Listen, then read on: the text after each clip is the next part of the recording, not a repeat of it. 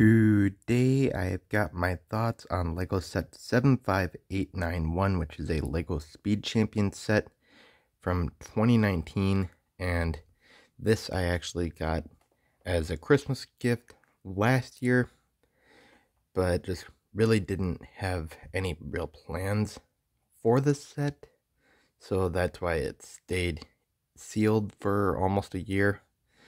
But it was last week or so, power went out, so I just decided to open a LEGO set, and this was the lucky set that I opened. And you'll notice one really big difference with the set right away is that I actually left off all of the stickers. And there's a reason for that. It's just because I'm not a fan of stickers enough to want to actually put the stickers on the set, especially on the windshield. So I actually just decided to just completely leave the stickers off, except for the printed hubcaps on the wheels. So I just left those just because those are printed, and then there is a printed 1x3 plate on either side of the car as well, which, because it's prints, obviously used them. And so that's just the one main change that I did for this set. And we'll start out with the minifig, which is not bad. I do wish, other than maybe a little bit more printing, but yeah, I get that it's a race suit, so there really isn't much more printing needed other than maybe the brand logo, which they've got that on there. But the only real gripe I have with the minifig is just they didn't include any sort of hairpiece with the figure. So that's probably the one main problem I have with the minifig. It's just the inclusion of a hairpiece would have been a nice touch to maybe just use this around my city, which is actually what I plan to do with the set and the reason I left the stickers off.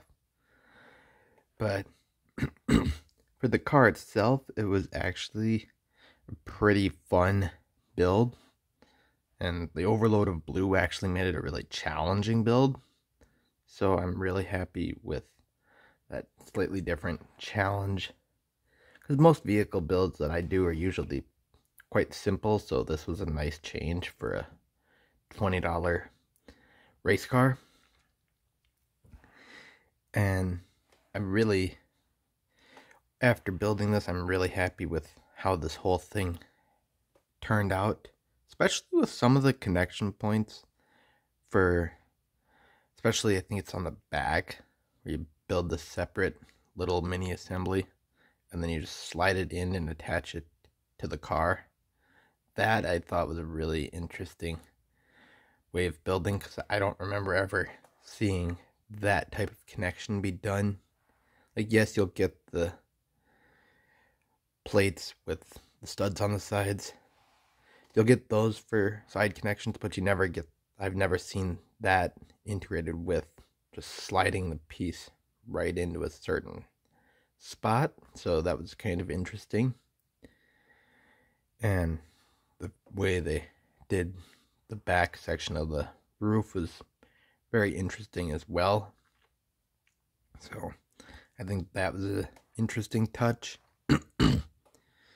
And the front was kind of the same way as the back, with both sections kind of being sub-assemblies and then being added to the car in their own interesting ways.